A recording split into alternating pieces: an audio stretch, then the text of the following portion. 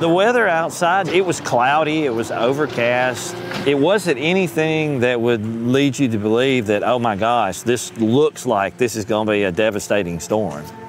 So it just, it just looked overcast.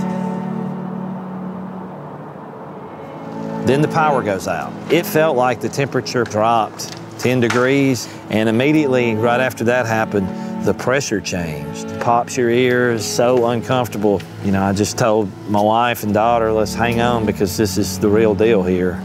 And you could hear it in the distance, faintly, and as the sound grew, you knew it was getting closer, and then you could tell when it was there, it was loud.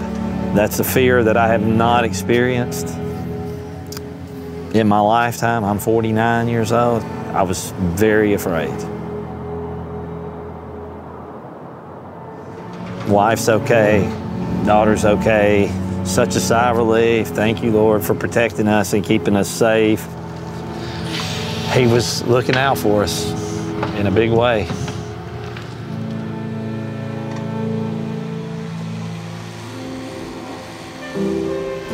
When I saw the tree just snapped right there, it takes your breath away because it's like, oh my gosh. I mean, it snapped that tree like it was absolutely nothing.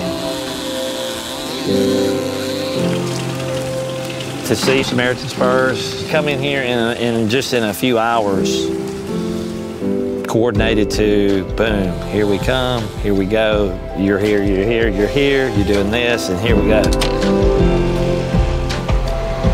This is amazing, just to see it in action, and we can't thank you enough for what you've done.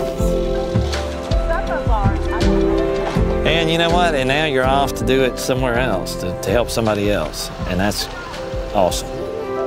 Awesome.